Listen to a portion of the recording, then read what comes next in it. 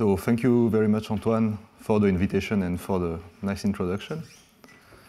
So as Antoine said, my background is more actually solid-state physics, and you will see that, so I come more from the electronic structure DFT side.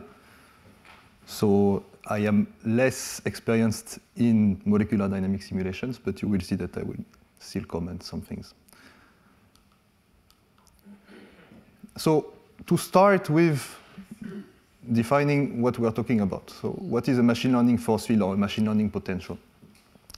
So the target is to start from an atomic structure. So in this case, you have a solid, but it can be also a liquid or a polymer, something, a surface maybe. And what you want to predict is the energy of this structure in order to be able to find, for instance, the minimum energy structure, and also the forces acting on atoms if you want to predict the dynamics of the system. And to do this, you can use a force field, in our case, a machine learning force field. So the idea is really to go from this whole structure to the total energy of the structure, the forces acting on atoms, and the stress of the structure. And the reference data is typically energy, forces, and stress from density functional theory that Antoine introduced in the previous lecture. So in typical machine learning force fields, there are several different possibilities, but let's say that the most spread technique is to use atomic positions to build descriptors of the local environments. So instead of using the whole structure here, you will use locality to focus on the environment around one atom and use that to predict the force acting on this atom. So the machine learning methods can be, for instance, neural networks, but it can be also a Gaussian process regression or linear methods. So you use a basis set and you combine that. So this is an example, for instance, of a neural network application, one of the pioneer papers in the field, Beller-Parinello 2007. This is an example of Gaussian process regression in 2010 by Bartok Partey and collaborators. And this is another example of a so-called linear method that is actually a bit more complex, but you will see. So the trend, if you look for the number of documents for machine learning force field and neural network potential and so on, you can see that it starts to increase around 10 years ago, more or less. But there is also a question of vocabulary, because, for instance, those two papers, they are not in the set that you find if you do this kind of query. But you can see that there is a real change in the field of force fields, let's say. So why are force fields useful?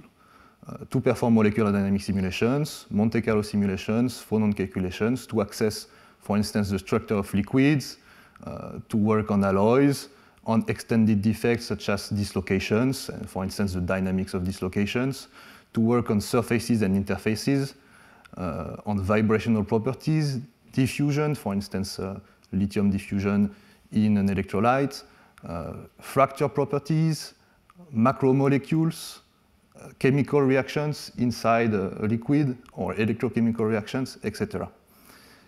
And what I want to point out here is that you can perform molecular dynamics from ab initio using, for instance, density functional theory.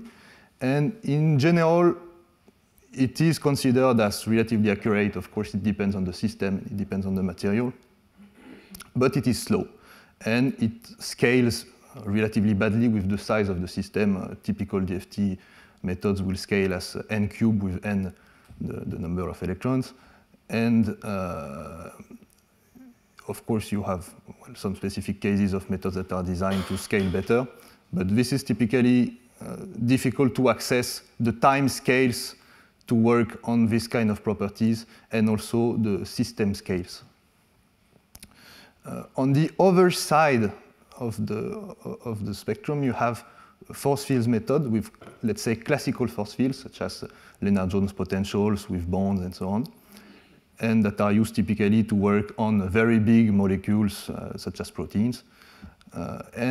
Those are very fast, but they are not quantitatively accurate in general.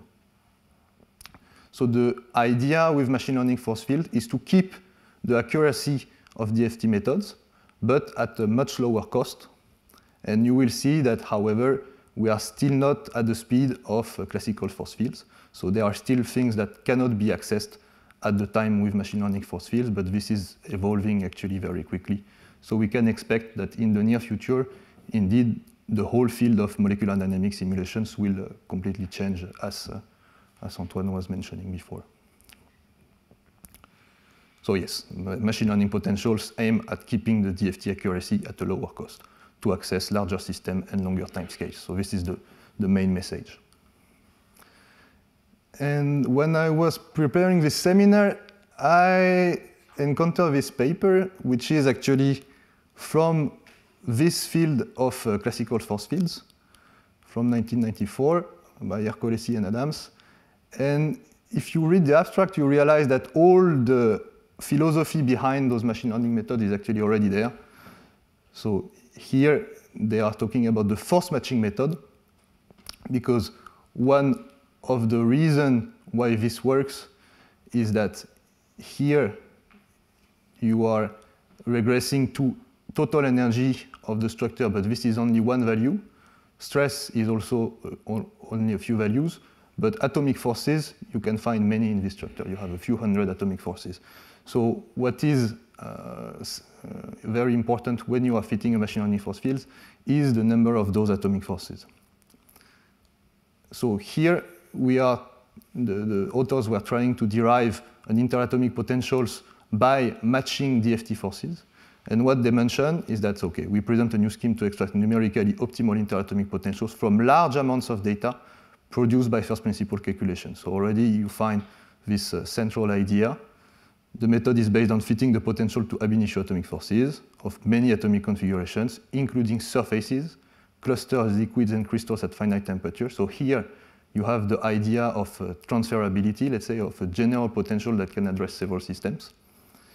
And the extensive data set overcomes the difficulties encountered by traditional fitting approaches when using rich and complex analytic forms. So that is also another central idea behind machine learning potentials, is that you will have something with many more parameters than what was used in the field before. And at the end, you construct a potential with a degree of accuracy comparable to that obtained by ab initio methods. So now if we talk about the reference data, I'm just going to say a small word about the precision and accuracy of density functional theory methods compared to experiment and also themselves. So this was a very nice review of all, let's say, well, many of the DFT codes that are available at the time. And the target of the article was to compare different DFT codes for, let's say, the same exchange correlation functionals with very tight convergence criteria. And what you can see here in the case of the lattice parameter of silicon is that you have a spread that is relatively small of about 10 to the minus 2 angstrom, which is further away from experiment. And if you compare different exchange correlation functional, you will find a similar spread, let's say, as the one of this PBE value compared to experiment. So now if we talk about energy precision, typically you will have a precision of the order of 1 millieV per atom for DFT methods. And again, maybe 5 to 10 times more if you start comparing different exchange correlation functionals. So moreover, there are now a lot of DFT calculation available. It is rather easy to produce DFT data. So here I give you an examples with repositories of DFT data. You have hundreds of millions of calculations that are available. But in general, you cannot use directly this kind of data. This was the original target of this kind of repository, and they are still working in the standardization and curation of those databases. But in general, if you want to construct a potential, you cannot just feed your potential with random data, because those will have different convergence criteria, different functionals, and so on and so forth. So at the end, many people end up building a dedicated training set for their specific question. So now I'm going to give you some numbers because, as you have seen, the question of performance and the question of precision is central to this field of machine learning potentials. Typical interatomic potentials, let's say old style, use 10 or hundreds of parameters with the local atomic structure descriptors entering fixed form functions, so analytical functions. Machine learning potentials are more 1 or even maybe 2 order of magnitudes bigger for the number of parameters. And the idea, again, is to be able to systematically increase the size of the basis of environment descriptors. And in terms of training set size, it is of the order for the typical application that I have found of 100,000 to millions of atoms computed, of course by batches of supercell of typically a size of 100 atoms, let's say. And the root mean square error compared to DFT data is of the order at the end of a few millieVs per atom, so close to DFT precision. So this is an example, for instance, of what is so-called physics-informed neural network, in which actually the classical interatomic potentials are still used, and the neural network model is used to find the parameters entering those interatomic potentials with the aim of being more controlled in terms of extrapolation. And you can see here a number of parameters is of the order of 1,000. This was for just a single element potential, actually, and a root mean square error of about 3 millieV per atoms. This is another example with a multi-species middle entropy alloy, so 4 different chemical species, and again you have about 1,000 parameters for root mean square error below 10 to the minus 2 eV per angstrom.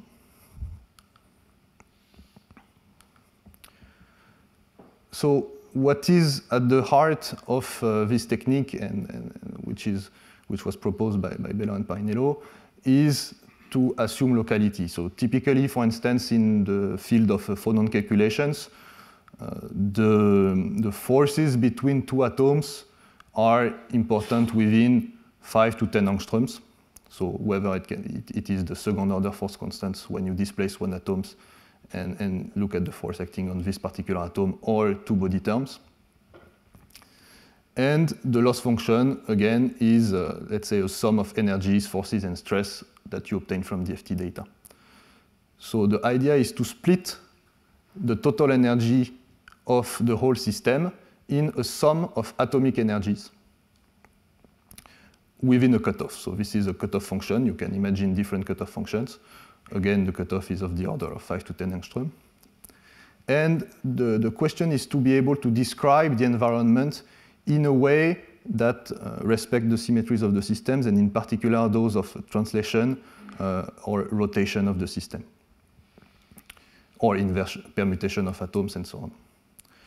So typically, you have different methods that have been proposed, but typically at the end you end up with a description of the radial part of this environment. So in this case, you have a sum of Gaussian values that here are centered around some particular point, but in general, this is actually 0. So you have a sum of Gaussian values with the cutoff. And you have angular terms, so here with the angle between 3 different atoms. And the main point is that the choice of the symmetry functions and their parameters is not unique, and many types of functions can be used as long as the set of function values is suitable for describing the environment of an atom. So this is another example in the case of moment tensor potentials, and in this case the basis functions are built from those so-called moment tensors, in which again you have a radial part that is actually a function of Chebyshev polynomial, and here an angular part that is a tensor resembling moments of inertia.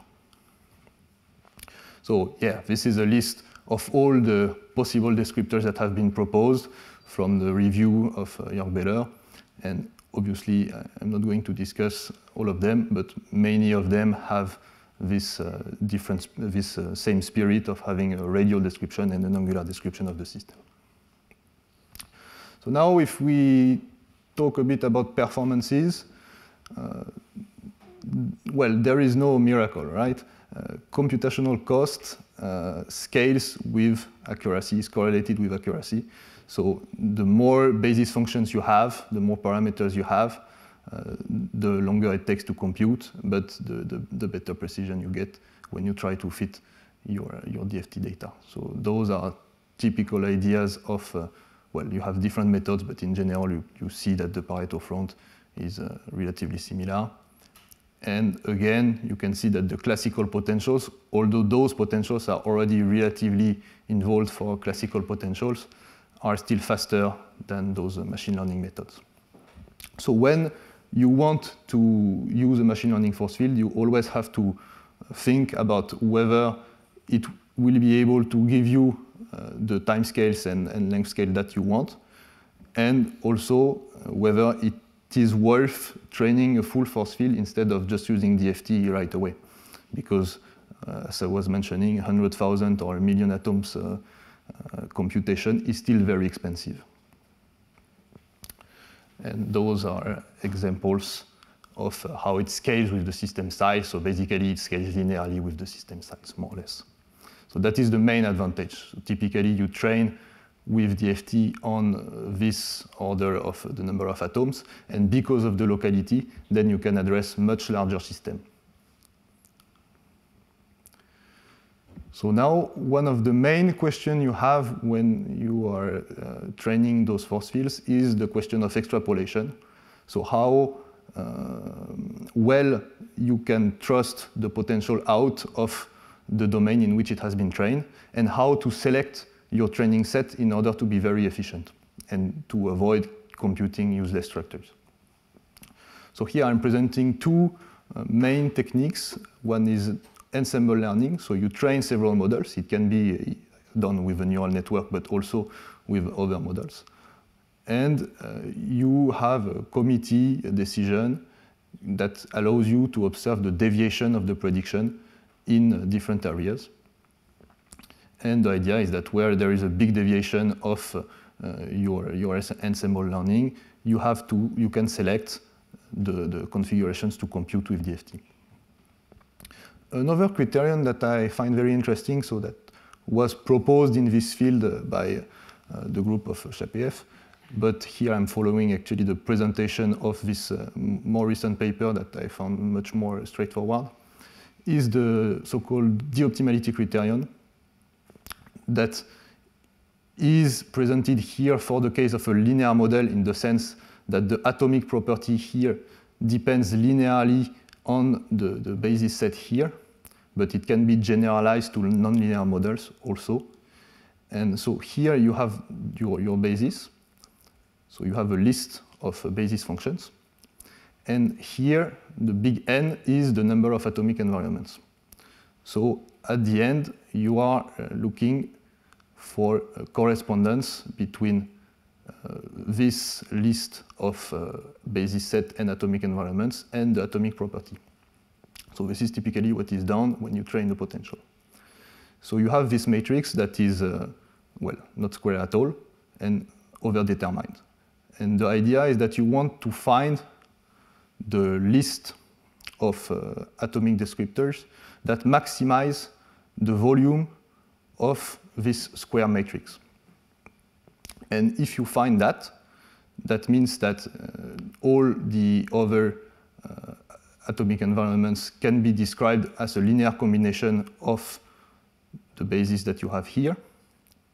And because it maximizes the volume, so with the determinant of this matrix, then what is called the grade here, which is the maximum of all those linear coefficients, is smaller than 1. So now if you are looking at a different atomic environment, you can again express the atomic environment as a function of those bases, and you can try to track the value of the grade. And this is a way to define whether you are interpolating or extrapolating. So this is what was shown in this paper, that indeed the extrapolation grade is well correlated with the force error. And this was a strategy proposed to, let's say, learn during a molecular dynamics simulation. So ab initio molecular dynamics would scale as the number of calculations that you make. Now, what they call here by no learning on the fly means that here you stop selecting new configuration and you stop adding new configurations to your training set. But what happens is that your simulation fails at some point because it enters a domain that you have not computed and unphysical forces start to appear. What they call classical learning on the fly is when you add, after a given number of steps, a new configuration, regardless of whether the configuration is inside already the training set more or less, or if you are extrapolating at this point. And it still fails at some point, but now if you use this extrapolation grade criterion and you stop the simulation after, let's say, you find that the atomic environment is above some threshold value, and you start adding this configuration to your set, at the end you manage to obtain a potential that allows you to perform a full simulation without failing and minimizing the number of new calculations that you make. So if we compare ensemble learning and this de-optimality criterion, they produce similar results. So in this case, there were 3 sets. So the green one is the training set. So you can see that indeed, of course, the grade is smaller than 1. So everything for the green set is interpolating. And the main question is whether we are extrapolating for the red set. And you can see that indeed all configurations with big errors are located with a big grade. And it is the same with ensemble learning with the deviation of the force. So here you have histograms, again, of the number of configurations compared to the test error. And you can see that the de-optimality criterion and the ensemble learning produce similar results. So this is a very recent paper by the group of Ralph Drautz, and that I find very illustrating in this case. If we keep discussing this paper, what you can see again is here a different, particular strategy of learning during a molecular dynamics simulation, similar to the one that I was discussing, but in this case they were varying the threshold of the selection grade to select new configurations and the threshold to stop the simulation. So you have different strategy that you can propose. And what I want to point out here is that it's not only the question of the root mean square error that you want to minimize, but also the maximum error, which is somehow controlling how badly you extrapolate. So this is well controlled by this strategy. And what I want to show also is that, of course, if you increase the size of the domain that you sample, then you should expect the root mean square error to increase during the process.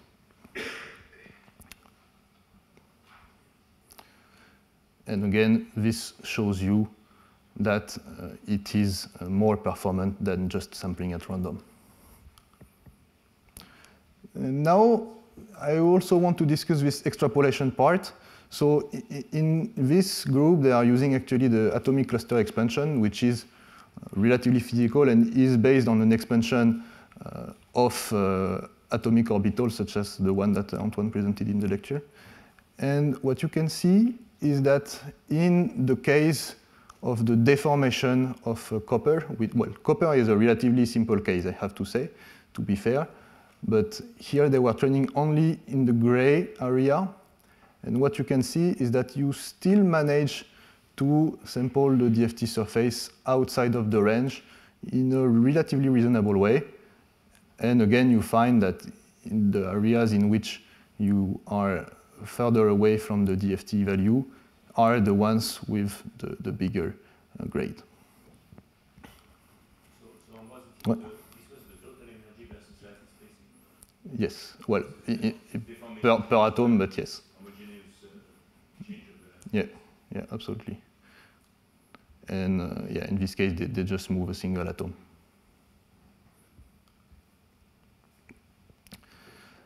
Now this is more question of future developments, but I think that this is really going to change the field, because as I was discussing, usually you are training with a DFT configuration that is limited in size, and then you are extrapolating in your machine learning simulation to bigger size, bigger systems. But that creates a big problem, because in some particular cases, this is not representative of your problem. So you are performing a DFT simulations with periodic boundary conditions, and it is hard to sample the local environments that really corresponds to the problem you have at hand. And with the criteria that I have discussed before, it is actually possible to identify within a much bigger simulation the local environment. Then you extract the local environment, and the question is, are you able to perform a DFT simulation that is still representative of this environment? So in this case, they propose to add periodic boundary conditions and to minimize the positions of the outer atoms. And you can see that it seems that the grade of this structure is indeed representative of the one in the bigger structure. You have other possibilities, such as computing an isolated cluster of atoms. But I think this is really going to be central to building force fields for bigger problems, such as the one that I was discussing with big interfaces or electrochemical problems. Another development that I want to mention is going beyond locality, because in some cases you have long-range interactions, such as electrostatic interaction. And the question is, how do you deal with that, given that you have made this assumption of locality for your machine learning force fields? So this is a classification of fourth generation of neural network potentials proposed by Jörg. So the first generation was actually even simpler, because there was no local description of the atoms. So that was restricting strongly the size of the system that you can address. It was a direct regression from atomic coordinates to let's say DFT value.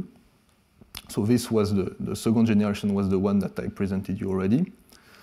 Then the third generation, the idea is to compute the charges from the local environment. So in the same way as you can make a regression of energies and forces, you can do similar things for charges, or for instance for spin on an atom. And using those charges, you can compute electrostatic values. Now, fourth generation is dealing with another problem that is introduced here. So you can have actually long-range effects on the charges.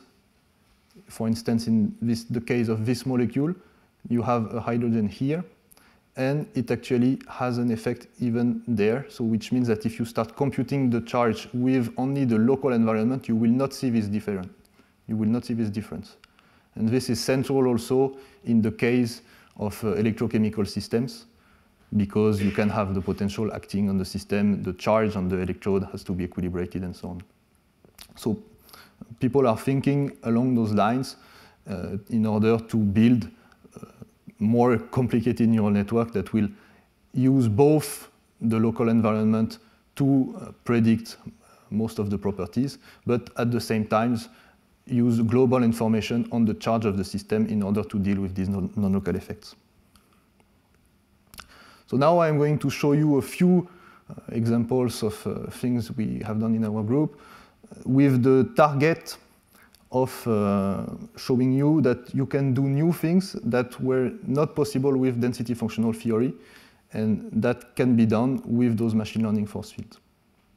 So in this case, it was a neural network potentials with a very simple description that was actually only radial. And so this is the case of aluminum. And what you can see is that over a long range, because we were changing the lattice parameters and adding vacancies, in a long range of energies, you have a very good fit, actually, with a root mean square error of below 1 millieV per atom, and also on the forces.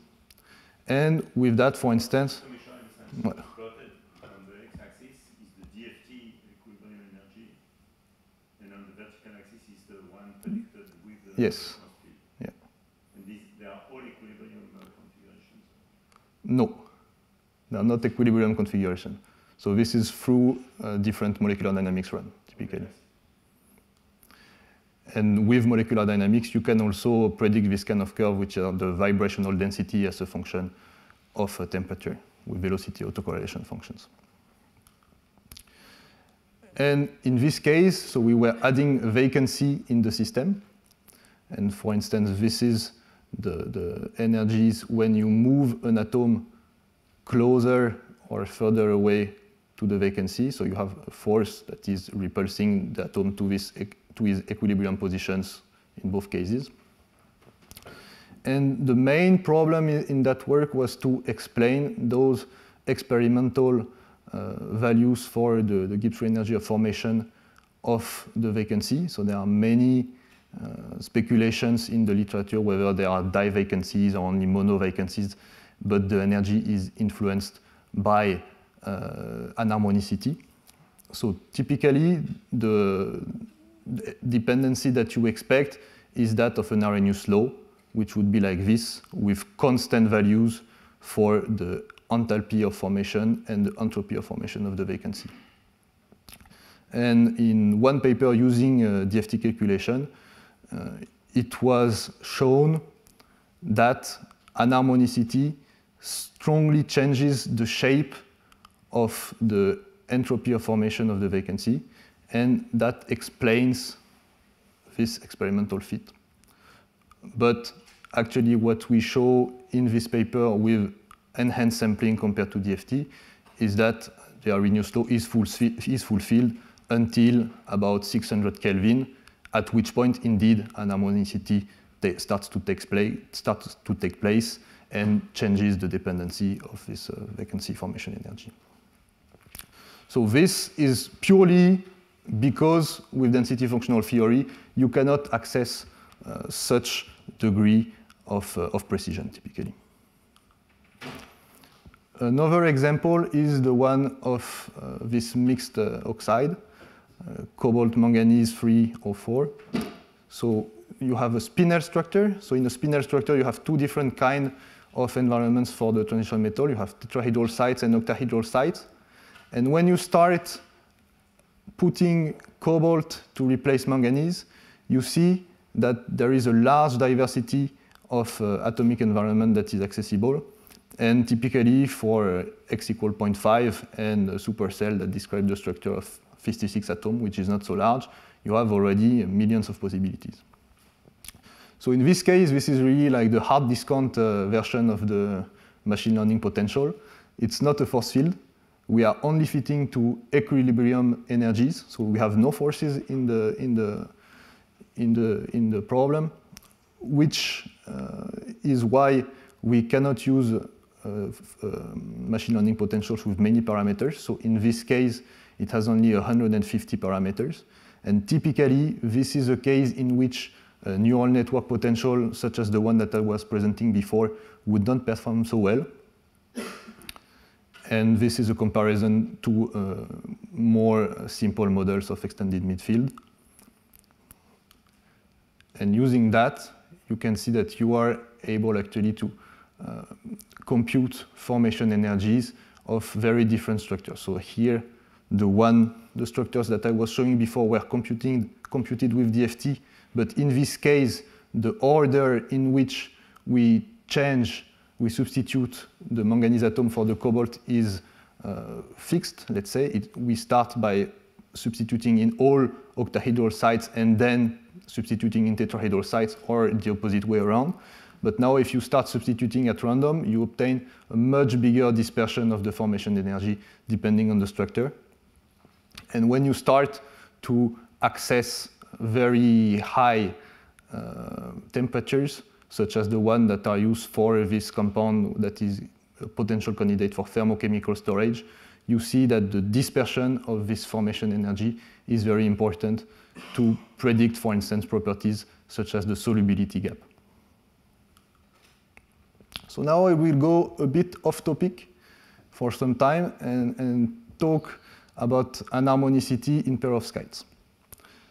So the perovskite structure is typically like this. So you have an octahedron of oxygen and an atom in the middle. And they like to exhibit many different transitions because of the freedom that you have in this octahedron of oxygen. So you can have rotations of the octahedron, you can have distortions, you can have this central atom that moves up or down. And for instance, in the case of barium titanate, you start from the high symmetry cubic structure, and you have 1, 2, 3 transitions when you go down to 0 Kelvin. And this is linked to a big change of the dielectric constant. If we take the case of strontium titanate, it is a little bit simpler. You have one transition around 110 Kelvin, and in which you start from the cubic symmetry, and you have a rotation of the octahedron. So if you start computing the phonon spectrum from DFT, this is what you find. So here the negative frequencies are actually imaginary frequencies. And why are they imaginary? Because they correspond to a negative energy along that phonon mode.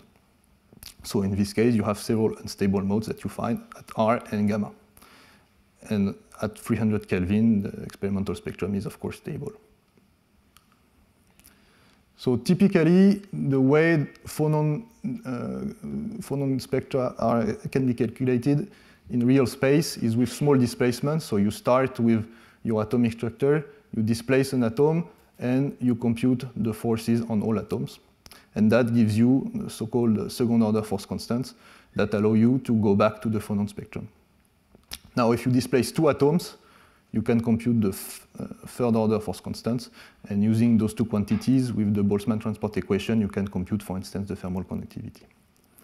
So now, a method that we have implemented to deal with finite temperature phonon calculations in order to be able to predict this kind of spectra at high temperature is the quantum self-consistent ab initio lattice dynamics, in which, starting from the phonon spectrum, if you take the assumption of a harmonic model of atomic vibrations, you can compute the thermal displacement matrix and generate a list of configuration of displaced atoms that correspond to the statistical ensemble of displaced configuration. So now you can compute all forces on this set of configuration and map it on an effective model with second and third order force constants. With those new force constants, you can regenerate a phonon spectrum. And what can be shown is that when this scheme converges, you are actually minimizing the free energy of the system for a model of harmonic oscillators. So now, if you do this on strontium titanate, you find indeed that there are 2 soft modes, one at gamma and one at R, which is the one responsible for the transition. And you can follow the evolution of those modes as a function of temperature. It compares relatively well with other methods and with experiment, although, again, you have to take into account that if you start changing the DFT functional, this can change quite a lot, actually, because those are very small energy scale at the end. 50 Kelvin is like 4 milliV. So. And yes, what I want to mention here is that in this case, it was really a benchmark paper, so I put a lot of effort in estimating those error bars. So those were relatively heavy to produce, computationally speaking, but you are still left with a deviation of the order of 50 Kelvin. What you can do also is compute the thermal conductivity. So this is an example of a high throughput study of perovskites at high temperature. And what was interesting and that I mentioned in passing is that we find that the thermal conductivity of those compounds have a general trend that deviates from the expected linear trend because of those soft modes, typically. And what you can do also from the phonon spectrum is to compute the dielectric constant of those compounds as a function of temperature. So now we wanted to tackle the case of potassium tantalate, which is also a perovskite, and is interesting because it is a quantum paraelectric. So if you look at the potential energy surface, you find that there should be a ferroelectric distortion in which the tantalum atom will move up or down. But it is not found to be ferroelectric because quantum fluctuations stabilize this unstable phonon branch even at 0 Kelvin. So now what we did is that we replaced the DFT part of this method in which we were computing the forces by a machine learning force field. Because indeed, this was the main bottleneck in the calculation. And it proved to be extremely efficient, so efficient that we had to re-optimize the code because this became the bottleneck compared to the calculation of forces. So in this case, it was moment tensor potentials. And what you find is, again, good agreement for the forces over a relatively large range. So those were typically sampled over a few temperatures. So still with harmonic-like displacements. And now, if you do a similar thing as that of strontium titanate, you see that you can attain a much bigger precision that you couldn't dream of with DFT, except with a crazy computational cost.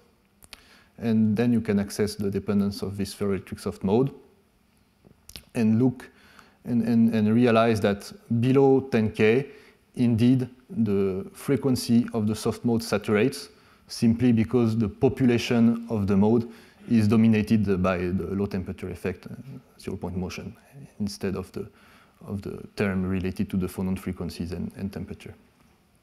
So what you observe in the dielectric constant is the Barrett law, which is a saturation of the dielectric constant at low temperature. So in this case, again, you see that very tiny difference due to mostly the limits of density functional theory can produce big effects, of course, on the dielectric constant. Ambroise, can you say again what's responsible for the deviation below 25K? So you have the Bose-Einstein statistics, basically, in which you have one part with a frequency divided by KBT, right? And as KBT goes down, it is dominated by the +1/2 term at the end. So basically, the population of your mode does not vary. And this is the population of your mode changes the size of the vibration, and the size of the vibration is typically contouring also the frequency of the mode. So now, something that we couldn't do also with DFT is to observe the evolution of the window of stability of the parallelectric phase as a function of the strain. And this is what was done here between 0 Kelvin and 300 Kelvin. So this is including 0-point motion. So again, this is not actually something that you can do easily with DFT. And the idea was to observe the evolution of the electrostrictive properties of this material. So electrostriction is the reaction of the material to an electric field, and it is actually linked to the reaction with polarization. So this will be the position of the tantalum atom.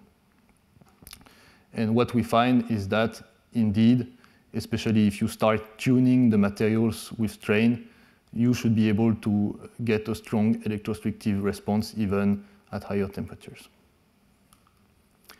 So to conclude, I think it is clear now that machine learning interatomic potentials with density functional accuracy open new possibilities, at least from the DFT side. And they are also progressively predating previous interatomic potentials, although some length and size scales are still not accessible at the moment. Selecting and producing data for training is, I think, one of the main challenges that still has to be completely addressed in the case of those big systems with complex physics. And the performance is the key, because this is really why they are starting to be very successful. As is user-friendliness, so integration with molecular dynamics software, this kind of problem. And this is actually why we in the group stopped developing our own methods and becoming ourselves more users of methods from group that focus on the development of the methods and the computational aspects of the problem. And to finish, the reliability and fidelity of those potentials really have to be questioned at all times, because, for instance, even if interatomic potentials have low accuracy and you can question their quantitative ability to assess experimental findings, at the end, you are still dealing with a controlled model, so you are doing a simulation of something you, in principle, understand. Although when you start talking about 100 parameters, you can also have doubts about that. But here, in our case, it is really difficult to understand what are the limits of the model. At least if we can be sure that we fit density functional theory, that is something, but it is also difficult to draw clear conclusions from that. So with that, I thank you for your attention, and I thank all the collaborators for this work.